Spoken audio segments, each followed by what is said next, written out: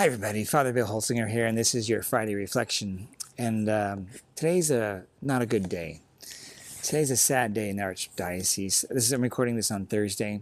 This morning, and you may already know this from the news, but this morning around 1:30 or 2:30, the Church of St. Joseph in Salem, one of the largest parishes, was set ablaze. And it was a 4-alarm fire. The pastor, Father Jeff Mewson, just being there barely 3 months, brand new pastor, now has no church to gather his huge community with. They have a lot of masses in that church. Here at Holy Trinity, we have 4.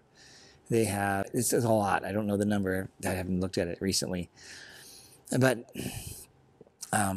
it turns out they now have somebody in custody. Again, you may already know all this information. A person of interest. So he's been detained. And so it looks like there was a fire that was set in the dumpster next to the church, which then spread to the church.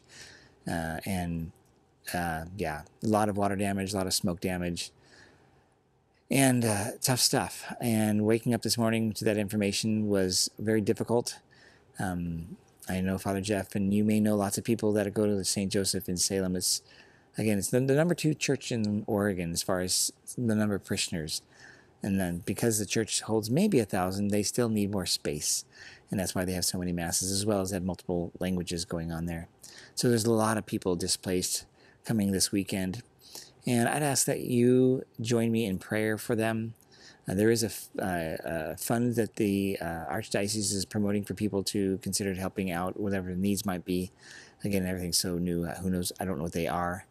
When you look at the pictures, for me, I see, some of the church looks like it's in okay shape, but I don't know. I was talking to some other person that was sharing that they were just then, this is around, it's almost 5 o'clock or 6 o'clock here now, but earlier in the day at 3 o'clock, they were actually doing a study on this the structure to see if it was actually going to be able to be rebuilt or if it would be completely unsound and need to be demolished. That's how serious it was, because there's water damage along with smoke and fire damage. This is shocking to us, and I'm here in our church just thinking, well, thank God we have a church. It makes me more grateful for being part of a church, a place to go to celebrate the sacraments, to repent of our sins, to worship with God in our community, worship God with our community. And now the folks at St. Joseph don't have that. So I want to encourage you to pray for them. Today's a great day. Woke up kind of drizzling and raining all day long, and kind of a great day for joy in our lives. But remember, we can rebuild. And this is something, it's just a building in one sense, right? The church is also people, and thank God nobody was hurt. So pray for them. As we pray this weekend, we'll be putting them in our prayers of the faithful. We put it on our reader board to pray for the community. I can only imagine what it's like. Generations of people have gone, not just to Mass at St. Joseph, but to that particular building, and it has a character about it, a sense of home for all those people that go there, as it is for us in our home parish, that we find here is our home, where we go to church. That's where we kind of let go with our hearts and let God work on our hearts. So it's precious space. It's holy ground. Now it's, for a lot of the case there, it's wet ground and it's burnt ground. But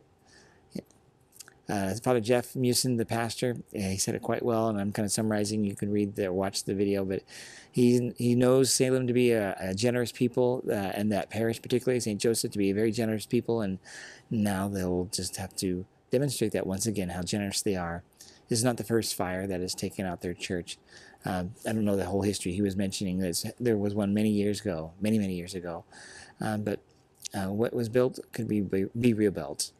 And hopefully this will be an opportunity for everybody, us included, to really think about what's most important, keep our priorities in line, but also to recognize how precious our churches are that we have, the buildings that we have.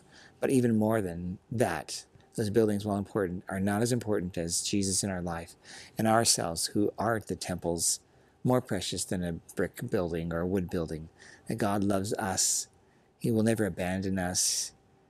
And even during these difficult times where we mourn the loss of a structure, a place for people that they call home, has been pretty much decimated.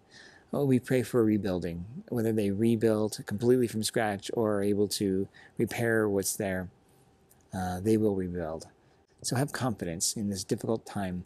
And folks, if you are from St. Joseph Catholic Church in Salem there, know of our prayers, know of our care and our empathy and sympathy.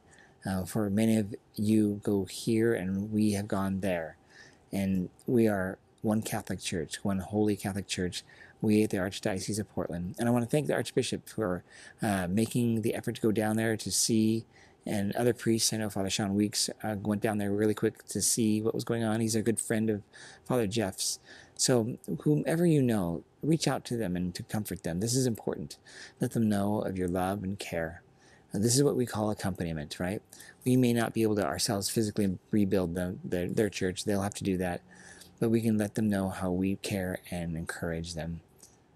Folks, this weekend, pray for them, and I'll see you this weekend. Father Anthony's doing the homily, and I will be mixing up the masses, and I look forward to saying hello and being with you all. God bless you, and St. Joseph, pray for us. Amen.